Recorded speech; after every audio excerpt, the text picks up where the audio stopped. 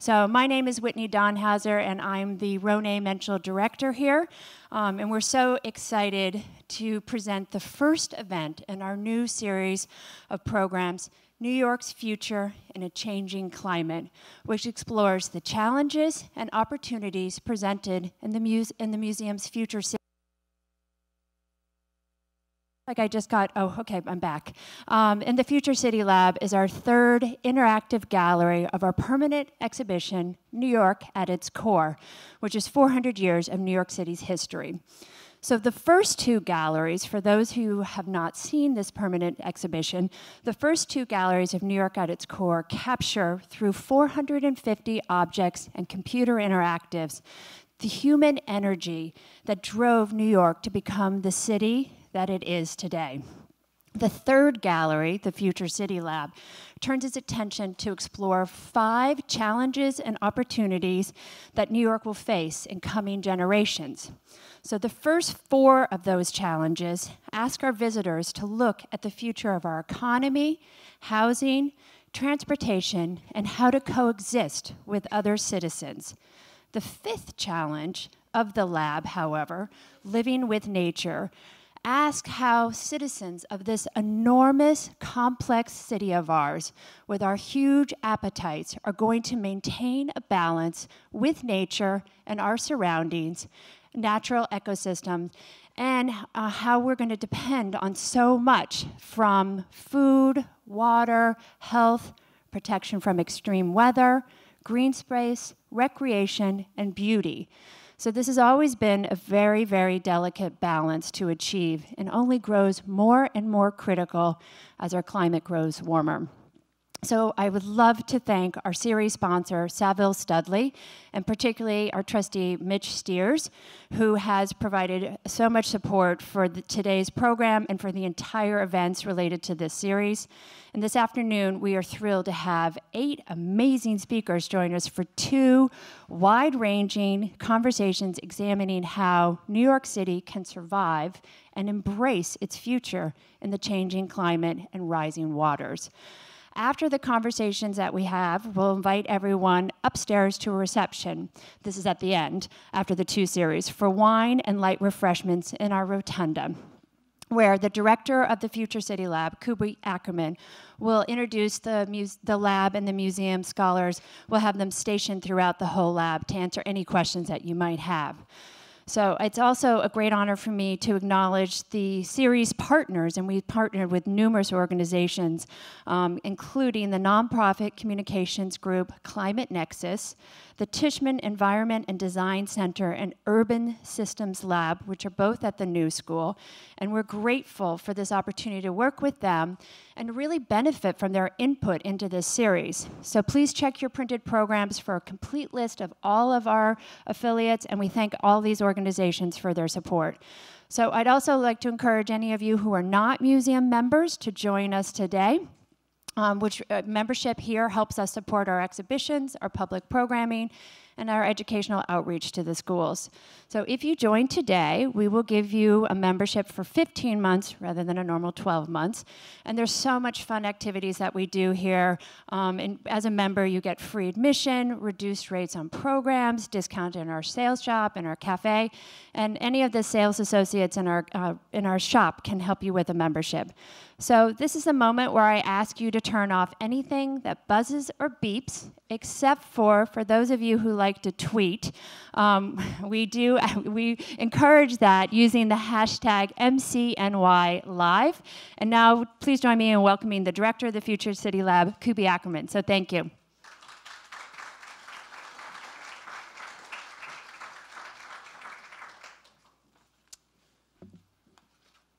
Thank you, Whitney, and welcome again to the museum. It's very exciting to be here on this for this inaugural event in this series. As Whitney mentioned, we're going to have 2 conversations today, separated by a 15-minute intermission, during which time we'll have coffee and tea in the back of the room here. I'd also like you to encourage you to check out our museum shops on the first floor. We have some books available by some of our distinguished panelists today for sale. So this series is inspired by the Future City Lab, which is the 3rd gallery in our New York at its Core exhibition, which, as Whitney mentioned, covers the big challenges that the city's facing in the coming generations. And it could be argued that none of these challenges is as big and as daunting as that of climate change, which threatens, it poses an existential threat not only to New York, but to our society as we know it. And for that reason, we felt an obligation not only to cover it and address it in the gallery, but to organize our entire first series around this issue. And in so doing, we were prompted to ask ourselves, what is the role of a museum, and what is the role specifically of a history museum in addressing urgent contemporary concerns? And because we're not the only institution in this city, obviously, to address these issues. And part of the role of the History Museum is to tie the events of the past to those of the present, to forge narratives that help us understand the present and where we're going in the context of what came before. And by that measure, it could be argued that climate change poses an unusual challenge. For while we've always had to grapple with our relationship to our natural environment,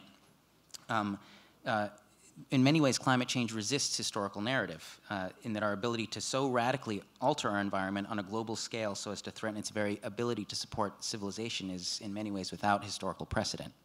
And that's part of what makes it so difficult to face. But I would argue that that's not the full picture, because as many of our panelists today have written about in their work, in many ways we're seeing familiar historical and behavioral patterns at play in our response, or lack thereof, to the crisis.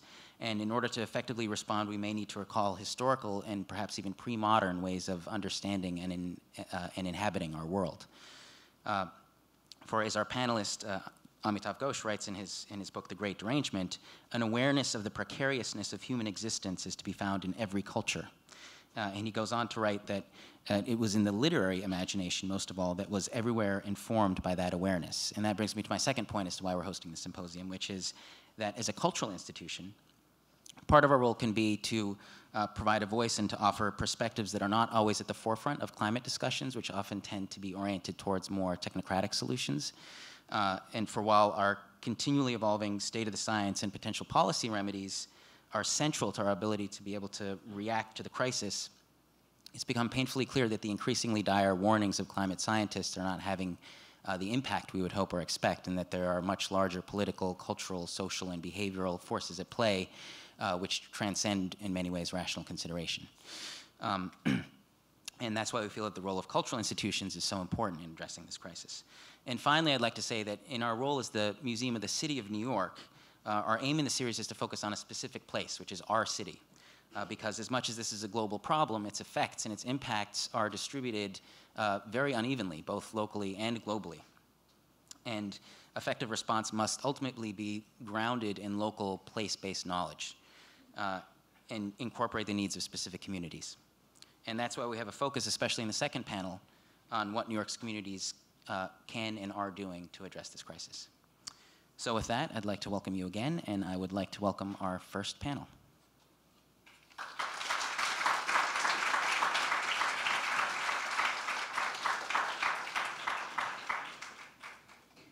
Hello. Can you hear me? That's always a good start. I'm Andy Revkin. Oh, there we go. I've been writing about this weird issue now since 1985. How long is that? It's long enough. But I just rejoined the fray. I was in academia for 6 years after 20 years at the Times. I was at Pace University for a while, writing my blog at the Times, and then but now I'm back at ProPublica, back in doing full-time climate journalism again, finishing a pretty complicated story right now that's got my wife even more agitated than me because of the vibes I put out. Everyone on this panel is has a special appropriateness for today's conversation, the one we're doing, which is about this idea of confronting the unthinkable, because that implicitly involves not just the physical environment, but our reactions to it, or our lack of reactions to it. I'll introduce them in a second, but I want to introduce the basic concepts, I think, that we'll be talking about. One, the word confront is an interesting word. To me, it implies resistance. Confront means to resist. So I would add, I think one of the first things we'll talk about probably is how much of this needs to be confronted. Where do you draw the line between confrontation and embracing change? Whether you call it embracing, accepting, there are aspects of this problem that are underway that can't be stopped. New York City will be a city with rising waters for centuries to come. And I wrote critically when Mayor Bloomberg last spoke about this as mayor in 2013. His speech to me felt like climate denial because he basically said, we will not retreat. And any scientist who understands the basics of how climate change happens knows you can't just do that, unless we go into the realm of geoengineering, which there's a big movie out now about.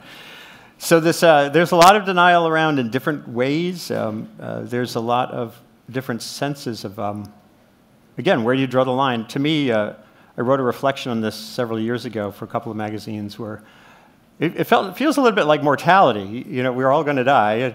Even saying those words is kind of a bummer.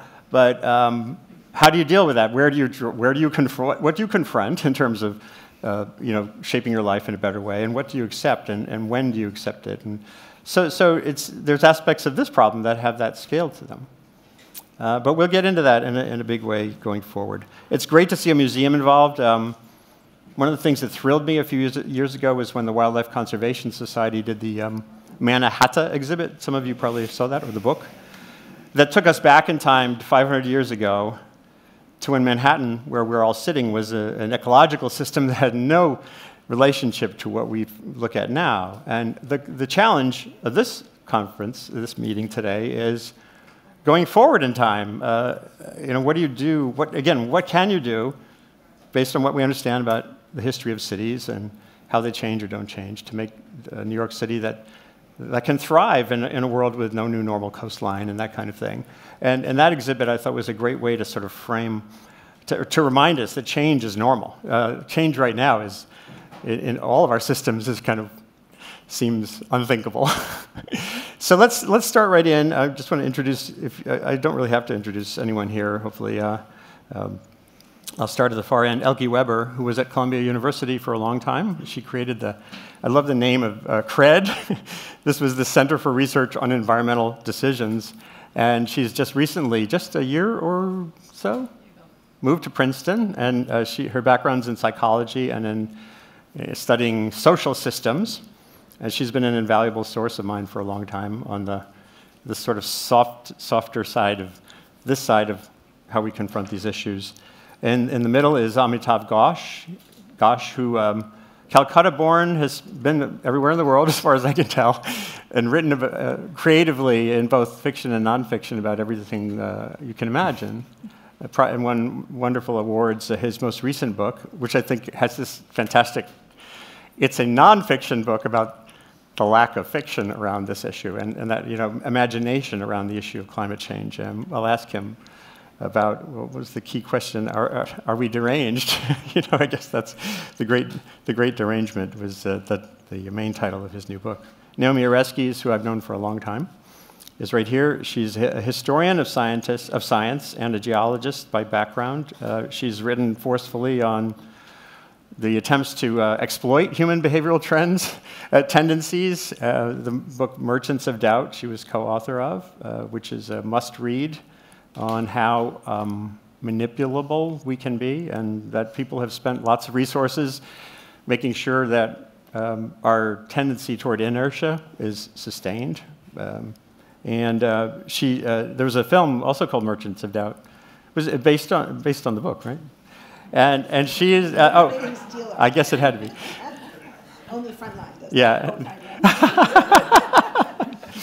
And she's also a member of the Anthropocene Working Group, which is this, I was on this for 6 years. It's a group of people sitting, mostly scientists, some others, assessing whether the world is now ours, literally, in a scientific way, ours. We've appropriated the planet, essentially. And I'd love to catch up on how that's going. So we'll start at the far end, I think, with Elke. Again, to me, the title of this was Unthinkable, but maybe unbelievable is better. Could you talk about beliefs versus thought, but when you think about how people think or react to this climate change problem or don't, what are the things that come to mind? Is like, why don't they get this, or wouldn't it be great if? I think climate change, in many ways, is a perfect storm for the kind of issues that I study. I'm a cognitive psychologist by training, so I look at how the human mind, the human brain processes information. And then also with my colleagues, I look at motivation, what motivates us to do things, what motivates us to change, given that most of the time we don't like change. And I've looked at other issues, whether it's insufficient pension savings, our eating habits, and we like to stay healthy, but we also like to have our cake and eat it too. And I think sort of all of these issues sort of dwarf in comparison to climate change because it has all the same recipe. Action requires costs, inconvenience upfront, for sure, now. And the benefits come down the road, they come in dribbles, they come with high uncertainty. At least for pension savings and for eating, it's our future selves we're benefiting. In the case of climate change, it's future generations, people in faraway places. So all the things that make it difficult, sort of are in force and more collective action issues. And so to some extent, it's a miracle that we do anything in that space. Maybe just add one other thing is the closest, we talked about denial and climate change deniers. I think we all are climate change deniers at some point in time. Come Friday afternoon, we don't want to think about that issue. And the closest I can come sort of to finding a good analogy to how we react to climate change is how we deal with death. I mean, we all know at some level we're going to die. It's going to happen, but it's a very cerebral kind of knowledge. It's a statistical fact, and deep down we don't really believe it's going to happen to us.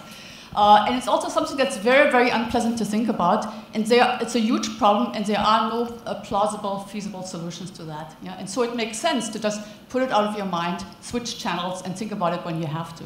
And I think sort of that we also see in the space of climate change. And then the question is, what do we do about it? Do we have to, if there is an information deficit, for most of us, it's no longer that this is a problem we have to deal with. It's what can we do about it, individually and collectively, and can we communicate that there are solutions? Because I think it's the absence of seeing that this is something that's solvable in principle that also causes us to turn away. Aside from all the, so the voluntary and ill-intentioned, malevolent denials, but I think sort of at some level we all deny this really important phenomenon. Great.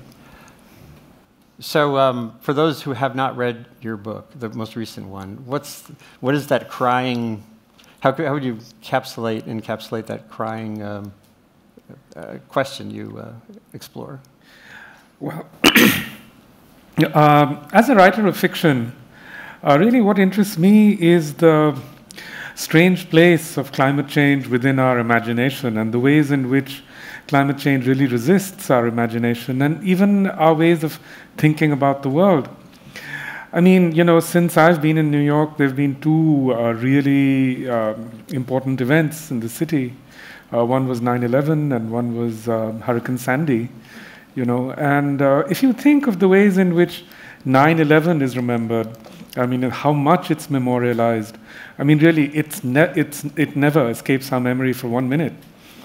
And if you think of Hurricane Sandy, I mean, most of us don't even remember the date, and there's no such thing as any kind of a memorial to it. Really, as far as I know, this is the only event that's happening around Hurricane Sandy. And yet, Hurricane Sandy had such a profound and powerful effect upon this city.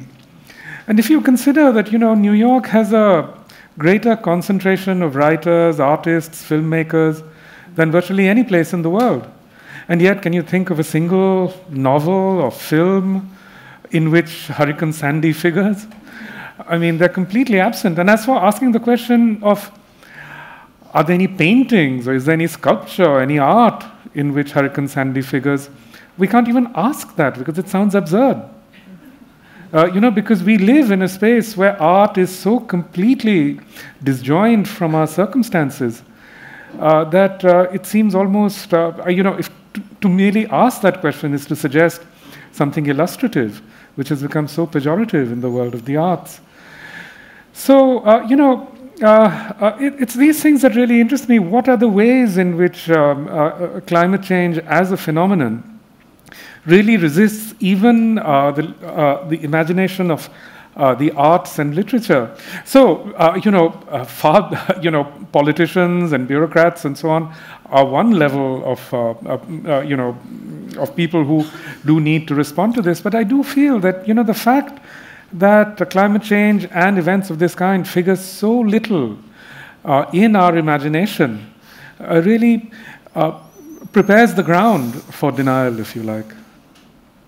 How much of that do you think is about the gatekeepers for the arts? Meaning publishers saying, well, these books on climate change don't sell because people don't want to think about this, or a gallery would think, well, that's just activist art, or is that part of this too? I'm just throwing that out.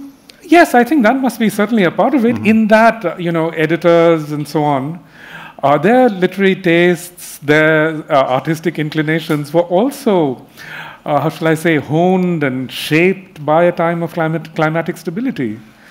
So they too are not able to respond. So in that sense, it's a circular thing. I mean, whether it's the chicken or the egg, we don't know. But it's also curious if you look at it that there are several novels about New York or a city like New York drowning in the near future. There are many novels like that, and yet there's not a single novel about the actual drowning of New York. Yeah. So, what is this strange disjunction? Well, that's a good prod. I hope people are, taking heed of it, because there are these great stories to tell. They're mostly granular stories to tell too, about what it must have been like for old people in downtown towers with no elevators, all that stuff, or the way communities, Wall Street, what was it called? The Occupy Wall Street became Occupy Sandy. Sort of a creative transformation of an existing architecture for social action to something else. There's plenty of fodder. There's plenty of material, and let me say, this is not just New York. Mumbai in India has been through 2 or 3 such events in these last 10 years. Mumbai again has a huge concentration of artists, writers, filmmakers, and so on. Again, not a single a book or novel or film or artwork about these terrible events that have happened. So, it's not a local phenomenon. Yeah. It's something much, much wider. There's one other aspect of this. I'll probably bounce to you in a minute, but we'll go to Naomi next. But it's the George Marshall, who wrote that interesting book about the mind and climate. Several years ago, when I was still writing .Earth for the Times, he had gone to area outside of Austin, Texas, where they'd had terrible fires, some part of which the climate conditions were likely intensified by global warming. But he interviewed a bunch of people who had been through that, and he found that essentially the experience of the disaster made people more of who they already are. If you're a survivalist, libertarian, go it aloner, it made you more feel that you needed that. If you're a group hugger, communitarian, it made you feel more the sense of having to help other people. And that, I don't know whether that's part of that even when we have a disaster, we're not experiencing the same story. But that's a story, too, to tell as well. And George Marshall also went to New Jersey, after Hurricane Sandy. And he found that when he tried to talk to people about climate change, they got extremely upset. They didn't want to hear about it, didn't want to talk about it. So we'll swing to you on that, too. But Naomi, let's talk about that line between confrontation and embracing, or whatever. It's also the context between adaptation and mitigation. And you would think we're grown up enough, at least at some level, human society, to do more than one thing at the same time. But for a very long time, the idea of needing to adapt, needing to build a city that can thrive with climate change, even as you cut emissions contributing to it, it seems even the left would resist that sometimes. So just stepping back, what's the thing that drives you crazy about this context of the climate problem? There's so many. Well, nothing about this really drives me crazy. When I became a historian after having been a scientist for many years, my husband said, well, the great thing about historians, when we started hanging out with them, he goes, they can hold 2 ideas in their head at the same time. Some even 3. So none of this exactly drives me crazy. That's not really what I experienced. I would say right now, the last few weeks, the last couple of months, especially the fires in California, which are very personal for me because I've lived most of my adult life in California. I feel a tremendous sense of sadness. And I feel a very profound sense that actually this could have been avoided, not easily, but that there are solutions to, substantial solutions to at least going a long way to addressing the problem. And one of the reasons we haven't done that is because it's part of climate disinformation to say that there's no solution, to say that we can't change it, there's nothing we can do about it. And so I guess if something makes me angry, it's that. It's the kind of disempowering rhetoric that says, in a way what you said, that it's like death. Well, yeah, I mean, on one level I totally agree with you. In some sense it is like death because a very substantial amount of climate change is now locked in.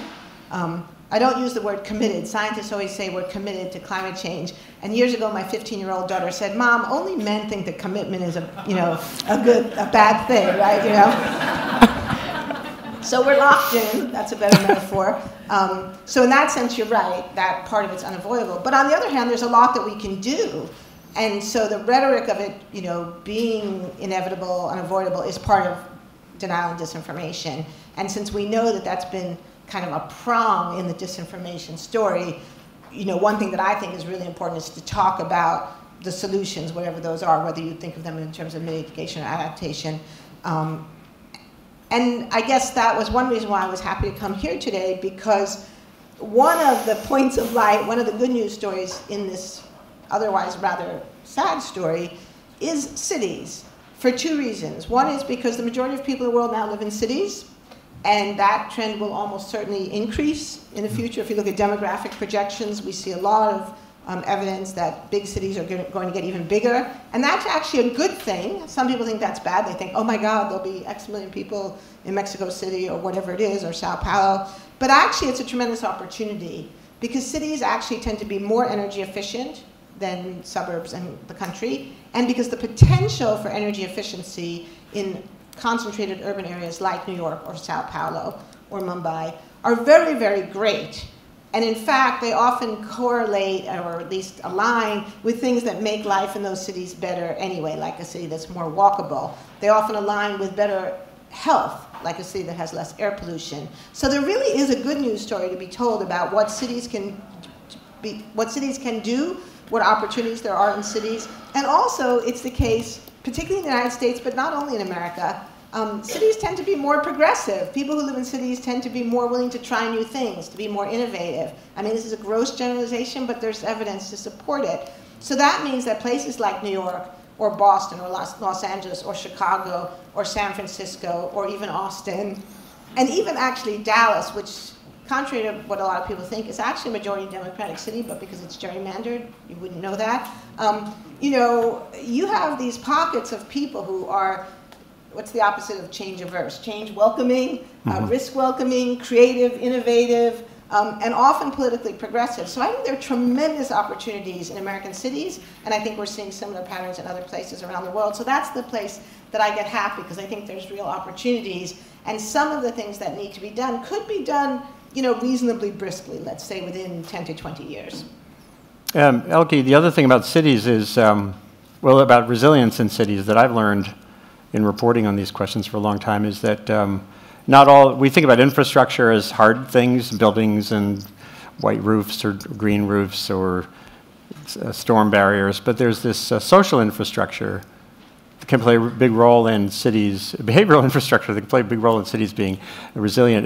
The Chicago heat wave, I always think back to the book Eric Kleinenberg did, 1995 analysis of that showed that neighborhoods that had more cohesion, this is before Twitter and social networks, neighborhoods that had strong church groups, they had a lot fewer old people died because everyone said, oh yeah, Elsa, she's on the floor in that building. They knew that, and that's kind of part of cities' resilience.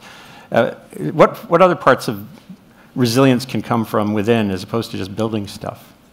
So one thing that psychologists study is how can we change the environment, not just the physical environment, but the choice environment in ways that make the outcome of our decisions more beneficial to ourselves and to others. And we call this choice architecture. And one thing to think about is what's different about living in a city than living in a rural community. And I think one thing that's different about living in a city is you're constantly surrounded by other people, and just the mere presence of other people, and oftentimes people that you care about, just reminds you of the fact that your actions impact others. And this gets to the fact that we have like a whole bunch of motivations, stored up. Oftentimes contradictory motivations. Very few of us actually want to destroy planet Earth. But we have other motivations that get in the way of sort of making sure we don't destroy planet Earth. And it turns out that it's a motivation that's active at the time of decision that guides your decisions. And so some recipe to actually motivating change and motivating more foresightful thinking and action is to help people to have these motivations that have to do with the future, having to do with cooperation, having to do with sort of caring for the environment, to be more salient in their minds at the time of decision. And I think that's why people in cities look like they're probably more progressive, because they're just more reminded of the fact that sort of cooperation actually is a good thing, and that not looking out for others actually is a bad thing. So I think that's sort of like a maybe too long answer to your question. No, not at all. I wrote down choice, the architecture of choice. Can I add something about the fiction question? Because I have had a few thoughts on that, and we've talked about this. I think one of the reasons why there hasn't been more creative response to these stories is climate change got framed early on as a science question. You and I have talked about this too. And in some ways that we understand why that was. It was because it was scientists who first recognized that when you burn fossil fuels, you create greenhouse gases, they accumulate in the atmosphere. Sooner or later, that has to warm the planet. So it was scientists who were the first people who began to talk about this as an issue in the 50s and 60s. And once it gets framed as a scientific question, then the only writers who can write about it are science fiction writers. And actually some have, right? Like Kim Stanley Robinson has made this a major theme in his work. But as you know better than I do, editors dismiss that as genre fiction, right? So, and when we wrote our book, The Collapse of Western Civilization, my agent said to me, do not call this science fiction. And I said, okay, what should I call it? She goes, just say you wrote a book. I'm like, okay, I'm happy with that.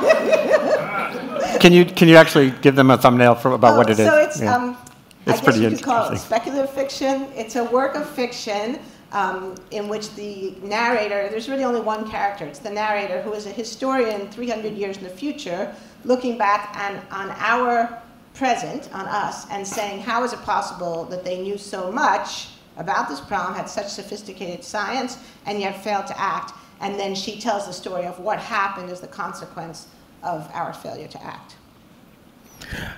Yeah, and it's a wonderful book, so if you haven't read it, you must. It's very short, This is too. wonderful, too, and it's short. Because it doesn't take long for the world to end. I agree with you, Naomi. I think the whole issue of it having been, that scientists were, as it were, the diagnosers of this whole problem has really resulted in it being thought of in a particular way.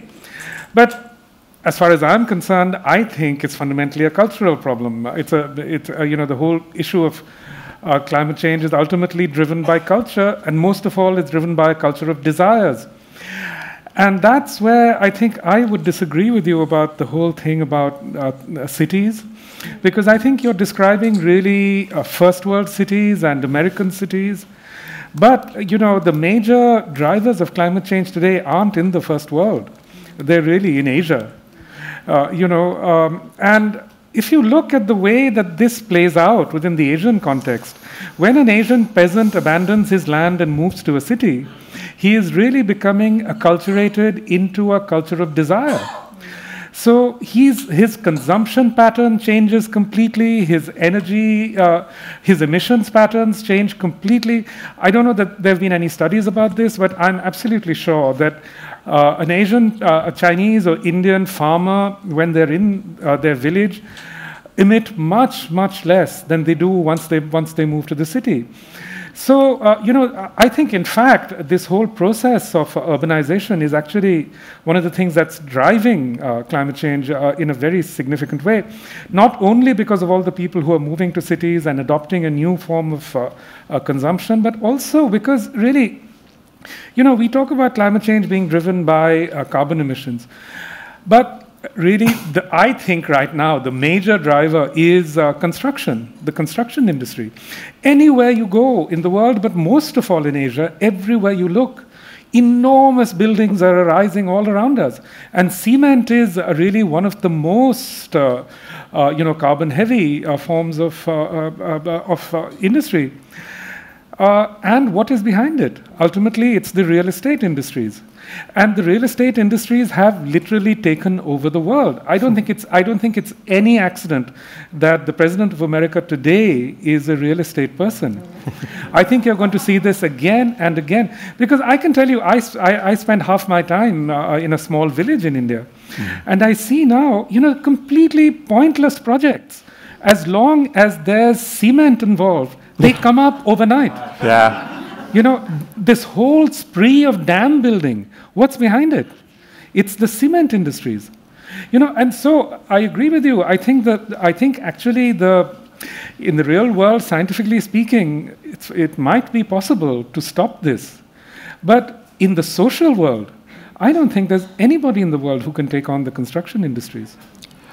These are really interesting questions. I'll give you a little sliver of what I've been working on the last few months. I was in rural India, east of Mumbai a few months ago. I'm doing a big story about cooking and pollution and efforts to fix the problem, and everyone there too has a different solution, a narrative. The West came in with stoves, presuming that an Indian woman who has to harvest firewood for a couple hours a day would prefer to work with this device that's simplistic and isn't tuned to her lifestyle or her goals at the moment anyway. And what I hear about, one of the things I hear about is, and this relates to is it the real estate industry or is it, they call it suppressed demand. In other words, when people who are having to spend 4 hours a day just cooking, that's just cooking time, and then another couple of hours a day getting the fuel to cook or paying precious money, to them, LPG, fossil fuel, is just a gift. And that is the aspirational fuel. And anywhere in India, actually in parts of Africa too, everyone looks to that as the solution. And in the end, it can have a lower carbon footprint than some of these other things. But there is this question of how much of this is internal and our need for energy, how much of it is this sort of the merchants of, whether you want to call it merchants of consumption, that's... But they go together, right? Yeah, so how much of it, again... Driving consumption works in part is because people do like to consume, but there's also different ways to think about consumption. Yeah. But can I ask... Of course, yeah. Everyone here should feel free to... So what you said is very important and provocative, but it raises this big question. It seems like you're suggesting that we would be better off if many of these rural villagers could stay in rural areas rather than moving to cities. But, I mean, is that what you're suggesting? And if so, is that a plausible... I'm suggesting, in the first place, that the movement to cities, that the greater urbanization, and most of this is in Asia, really, does not by any means represent the hopeful trend that you're suggesting or gesturing at. For another reason, which is that the city is actually, once people enter the city, they enter also middle-class patterns of thought. So it's actually the city, it's the middle classes in India that are incredibly resistant to climate change mitigation. I mean, violently resistant, you might say almost. Yeah. Whereas people who are in the countryside, who are exposed to these realities, understand it much better. What they're facing. So should I say that more people should remain in the countryside? Today, that's not something anybody can say. Why? Because then I'm saying that poverty is better. But I could say then also, what is the criteria? I think this is where we've gone so profoundly wrong. Yeah. What is our judgment of what poverty is? When Aristotle lived, presumably somebody went and fetched firewood for him. Was Aristotle a poor person? I mean, were our grandparents poor because they didn't have washing machines? But yet now this pattern of desire is in place. And to even consider disrupting it is to run up against a sort of agreed global definition of what is wealth and what is poverty. Okay, I wanted to get at the time scale issue, which is something that Kim Stanley Robinson's books and others, when you smear us out over longer time scales, or like the Mannahatta exhibit I was talking about, we have a really hard time making decisions on those time scales, even when with climate change, those are the decisions. How much do we mitigate now for the sake of climate stability in 2100 or beyond? And I don't know whether you've studied that in the sense of choice architecture, or was there any way to get around that? Ray Pierre Humbert. I interviewed him a couple of years ago in this, and they did a really good paper where they said, let me see if I can encapsulate this. The title of this paper was Multi-Millennial Consequences for Sea Level and Climate of 21st Century Decisions. That's basically their paper, and they had these great diagrams showing you that sea level for the next 5,000 years is ours to make. So how does that work? Is there any way to fix that, or is it even appropriate to ask that question? Well, I think it's undeniable that we have a problem with this, not just sort of the general public, but also scientists. The fact that all our projections end at 2100, and there's nothing magical about 2100, but it's just a convenient cutoff.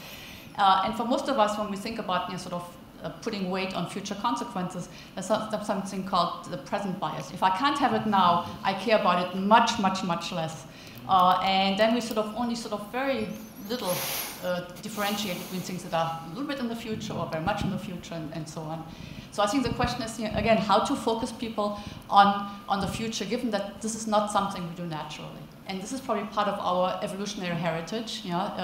Our problems used to be simpler. It used to be important that you survive till tomorrow. You didn't go to the drinking hole when the lion was there, because if you don't survive till tomorrow, then you don't have to worry about the day after.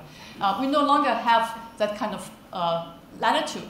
We live in a complex society where we have to think more about the future. And so given that we don't do it naturally, we naturally focus our finite attention on ourselves, on the here and now. Are there ways that we can sort of use? I think legacy motivation is one of the things that has been quite successful, sort of getting away from us, but thinking about what we leave behind, or future generations, our own children or other people. Getting people to focus first on the future rather than focusing first on the present is one way of doing that. And I think Bloomberg's Risky Business report did this very nicely. He reframed the issue as one of what what the status quo is inaction, and anything that we change is going to have a cost. He said, well, let's focus on the cost of action, cost of inaction, and compare those two. And so he basically sort of focused on the future with our status quo first, and having us imagine that. So I think some of it has to do with the sequence in which we do things, and we tend to start with the here and now, and then we go into the future. And I think that's also where fiction, or the arts can help us. We have this amazing sort of anchor on the here and now, and so change is very incremental. Oftentimes, change is not transformative. We think about small wrinkles that we can change. I think Ford at some point said if he had asked people when he invented the automobile what they wanted, they would have said faster horses. And in hindsight, maybe faster horses wouldn't have been such a bad idea. or ones that don't produce as much manure. Right, that was the other. And so one challenge we all have is how do we sort of get out of us being stuck on what we have, whether it's our current economy, the carbon economy, whether it's sort of our current way of living, our current conception of happiness being tied to consumption. I think once we change what's meant by happiness, and make it more communitarian, and getting away from these sort of transaction and consumption metrics, I think a lot of other things will follow. But how do we do that? It's not so easy. We're going to go to your questions in a few minutes, but I've got a couple more, and hopefully everyone here will have one or two to ask each other as well. You talk about this sort of status quo bias, which is clearly there, the bias toward the present. One thing I've wondered about off and on is, like with this movie, Geostorm, or whatever it is, which I haven't seen yet, or Day After Tomorrow, we also seem to have a catastrophe bias, at least in our imagination. We're attracted way more to catastrophic futures, dystopian, than to stories that work out. They're boring, and they're too much like the present. There's this place outside of Vienna called IIASA, I-I-A-S-A. It's a long name. They study complex systems. And I spent a week there a couple of years ago, and they've done a lot of modeling of the human adventure, but going forward over the next 3 or 4 centuries. And they put in scenarios. They have, fertility rates, population. I'm sure someone will ask about that population issue. And they have scenarios that get us to kind of this quiet planet in 2300. This is just a scenario. No one knows whether you can actually make it happen, where there is no catastrophe between now and 2300, and we end up with a population of about 1 or 2 billion prosperous people. So that's in the system. It's there. You can draw those lines, and how does that work? Well, it's like a tiny tweak in fertility rates. And if it's the wrong tweak, then you end up with a depopulated planet where you need way too many robots. But so I don't know. Are we missing scenarios? Are we not? And this would include the fiction world. I know Kim Stanley Robinson actually writes books that are sort of non-calamitous sometimes. But is that just not read because it's not as exciting as when the hunter comes back from the hunt, with some scary story to tell? I don't know. How does that? Maybe Amitav, Well, I've always thought part of the problem with climate change is that it isn't actually a catastrophe. It's more like the death of 1,000 cuts. There are so many little different ways in which this is playing out. And in the past, it was always the case that deniers and doubters would accuse scientists of being alarmists and catastrophists. But the reality is, when you think about it, so many things we're facing are just a lot of small things that add up in bad ways. Or even if you think about sea level rise, right? It's really just a very tiny amount of sea level rise in any given year. Right. But over time, that adds up in ways that can be very, very consequential. And the other thing that's weird about it, and this feeds into your thing about imagination. But now we're in a situation, so that's what I used to say 10 years ago, that I thought the reason why it was hard to get people's attention for climate change is because it wasn't a single catastrophe. It was a death of 1,000 cuts. But now, here we are, fast forward to Harvey, fast forward to Maria, fast forward to the Napa and Sonoma fires, and now we really are seeing catastrophes and crises. And even with that, it seems that there's a failure of an imagination that doesn't enable us to quite put it all together somehow. So I don't know what to make of that. I think it's interesting what Andy said, that we are drawn to this catastrophic idea of a future or something, and actually, climate change is exactly as you said. It's death by 1,000 cuts. It's horrible, ugly things. Like in Harvey, what is that spills out? It's everything we don't want to think about, like sewerage and drainage and waste and pollution, ugly, horrible things. So, when I've been corresponding with friends in Houston, and Houston being Houston, most of these people are very prosperous people. You can see that they just simply cannot imagine that this stuff is coming up for them. This is stuff that third world peasants should be dealing with, not them. They just can't get their minds around it. So at the end of the day, what is it really? I think it's really that, most writers, most of us here are liberals who are, in some sense, and liberals are also progressives, which means that you believe in progress, which means that you believe, as our President Obama loved to say, that the arc of history tends towards something wonderful. Well, I've been wondering about that of late. Yes. And we begin to see, actually, there is no arc of history. History is a labyrinth through which we wander blindly, not knowing where we enter and where we exit. And it's impossible for us to fit that into the narrative, that what we are facing is a long, ugly, steady decline. I just want to challenge you a little bit on your assumption that sort of we love dystopias more than utopias. If you look at the most emailed articles in the New York Times, they are the human interest, feel-good kind of stories. So I think it's worth sort of putting that to a test, but producing more utopias. And not utopias in the sense that they have to be boring, but utopias in the sense that they show us a way forward. But I think that the other part of that also is, I'm trying to write a book now, which is the companion volume to The Collapse of Western Civilization. After that book came out, I got all this email from people saying, this is great, now please write the book that tells us how it goes the other way. You can do a little companion box set, But here's the thing. It's a much, much harder book to write. It's actually much easier to see how this all goes wrong, much harder to see how we fix it and make it right. One thing I'd like to add, though, it was interesting that you used the word communitarian, because actually that's, I think, what gets, because, we do know of two countries which are acting very fast for the future, planning long-term. One is Holland, and the other is China. And as you say in your book, China is the country that's most likely to come out of this well. What is it in common between these two countries? Why is it that they can imagine a collective future while others can't? So I would say that it's actually countries which are which have very powerful class divisions that actually will find it hardest to deal with this, because everybody will say, well, in the end, it's not me that's going to be affected, it's, those people out there. So, the whole thing about why we do these terrible things to nature, as a French philosopher said, is not because we hate nature, it's because we hate each other. Can I just add? Yeah. I think the planet will be just fine. We're not here to save the planet. We're Yeah. here to save the planet for our continued existence. That's right. If you haven't seen George Carlin's epically wonderful 1993 monologue on that point, look for it online. And the punchline is we were put on Earth to make plastic, but he taught that's our role. That's what the planet had in mind for us, to make plastic. So.